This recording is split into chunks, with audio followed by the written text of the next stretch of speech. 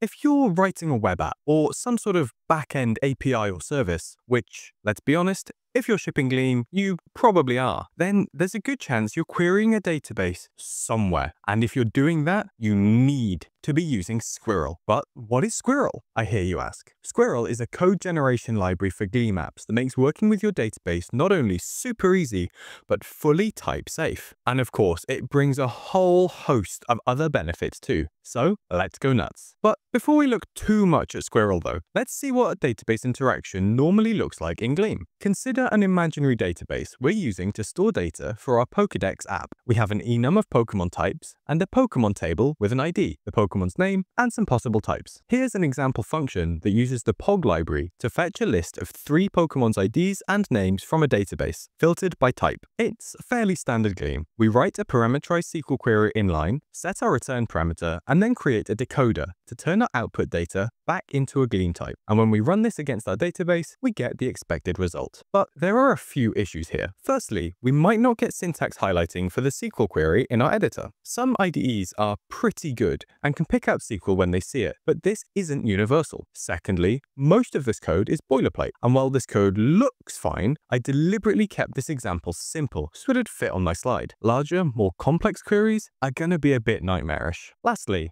and most importantly, as long as our types are correct, we're not going to notice any problems in our SQL query until we actually try to run it. You also can't guarantee your query and decoder are always in sync. If you change the order of columns of the same type, you could quite easily forget to update your decoder and end up with incorrect data. Both of these are integer columns, and you'd get very confused if suddenly lots of Pokemon you consider to be equally cool aren't, and have the same IDs. This one you can get around with decent testing, but mocking database data can take some time and takes you out of the flow of application development. Enter Squirrel. Squirrel is a Gleam CLI tool that generates type-safe queries for interacting with your database, reducing the amount of boilerplate you have to write and keeping you from going nuts. Let me show you how it works. Install Squirrel as a dev dependency by running gleam add --dev Squirrel. Next, you'll need to write the SQL queries for your application. But this time, instead of writing them inline in your code, your queries go in .sql files in your source directory. Specifically, they need to be in a SQL directory. This can live anywhere in your source, and you can have multiple SQL directories in one project. For our example, we'll put our query in a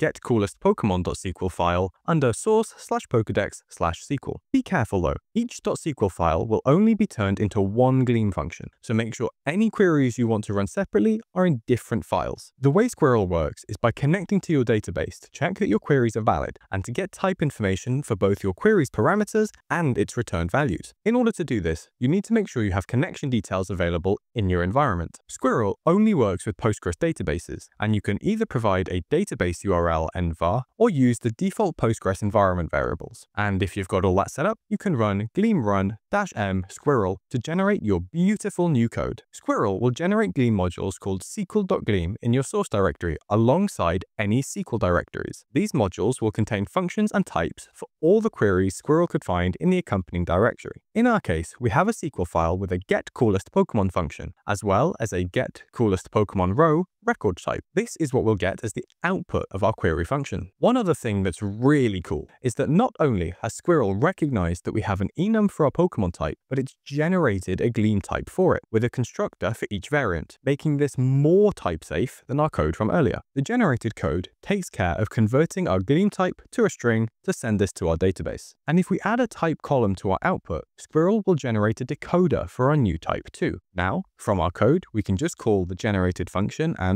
voila, we're good to go. My favorite part about all of this is that you can validate your SQL queries at build time. Instead of waiting until runtime to find out you've left a trailing comma in your query, you can rely on Squirrel to let you know when something goes wrong, and you'll even get gorgeous error messages. Oh, and if you're running in CI, you can run Squirrel with the --check flag to validate that all of your query functions are up to date. Of course, Squirrel isn't perfect, but it is brilliant. And before I tell you about Squirrel's flaws, I want to tell you about something else that's brilliant. This video's sponsor. If you've been on the internet at all in the last few years, you already know about Brilliant. As a refresher, Brilliant is a learning platform that's a little different. Instead of just being fed tutorial after tutorial, with Brilliant, you learn by doing, with thousands of interactive lessons in maths, data analysis, programming, and AI. Applying your lessons is the most effective way to learn, and Brilliant lets you do this by building up your understanding from first principles. This method of learning has proven to be up to 6 times more effective than lecture videos, and Brilliant's courses are all designed by experts from MIT, Google, and more. The focus on problem solving will really work your brain muscles,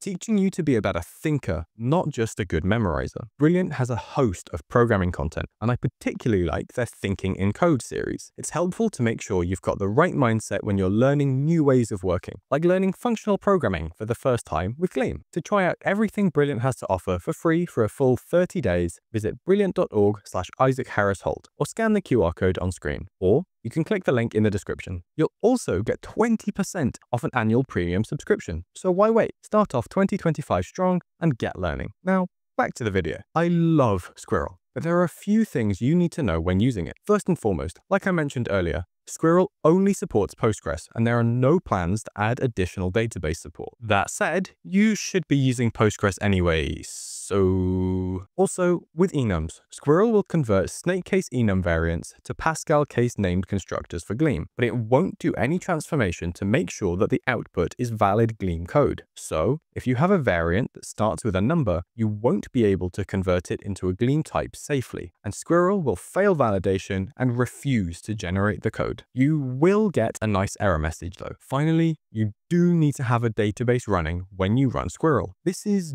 generally fine during development, as you'll have a database running to test your application anyway. Just make sure your migrations are all up to date. But that's about it for now. If you want to learn more about Squirrel, I'll leave links to the package as well as an introductory article written by Squirrel's fabulous author Jack in the description. And if you're hankering for more Gleam web dev goodness, why not check out my video on Gleam's premier web framework, Luster. You'll find that video on the left of your screen. Or if you fancy bowing down to the algorithm gods, YouTube's recommendation is on the right. See ya!